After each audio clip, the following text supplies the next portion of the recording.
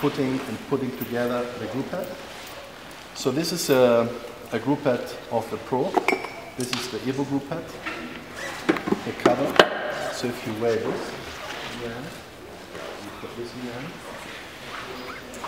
The Pro one has about 1.2 kilos more of mass than the Evo one.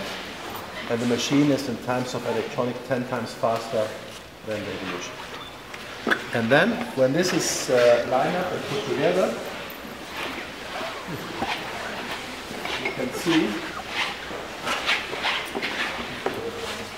this is a group head. Okay? So what they do is, this is how they put them, all line them up and then put them together and see that everything is done, and then it goes into the production. So you come, hold this group head, lift this one.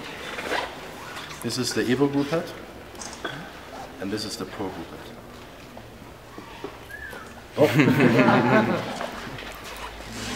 So a group head, and this is exactly where the beauty comes in. A group head of a normal espresso machine company is about 1 kilo. Here, 7.5 kilos of mass, of material. Mm-hmm. So the main difference is, maybe you have heard in the past many times the word multi-boiler technology. Multi-boiler. What is a multi-boiler technology? Does that somebody know that? Separated boiler system. Okay. Of what? Separated of what? Of water and steam, maybe. Of group, temperature, stability. What else? The group Somebody has different temperatures. Yeah. Preheating, pre-infused, pre-chambers. I don't know. You ask, we answer. Super. Mm-hmm.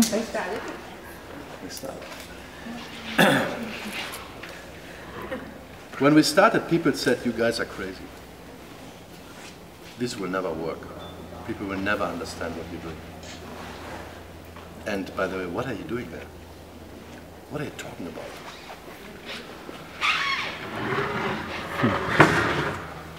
We had to give it a name. We had to give it a name because we have a boiler like this.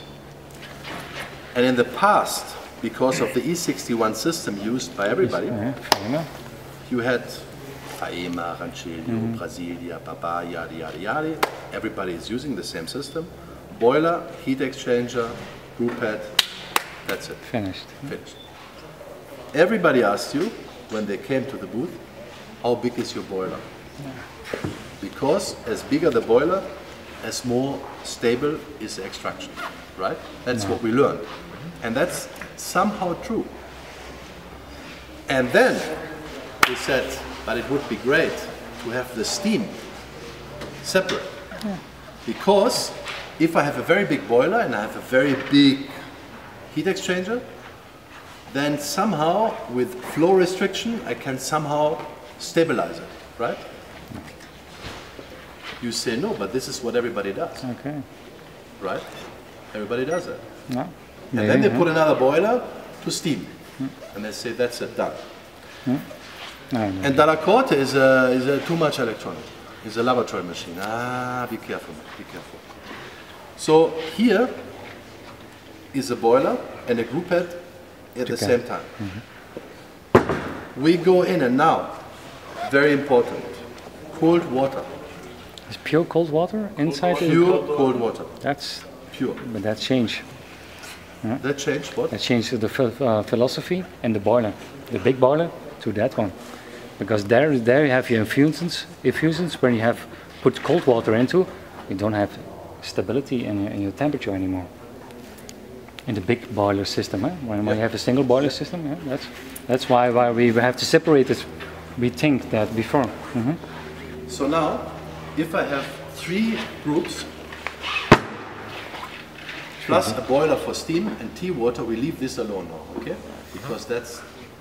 So now you have to understand the difference is that I have one electronic board and I go and I have one temperature probe here and I go with my cold water in each and every of the group heads, okay?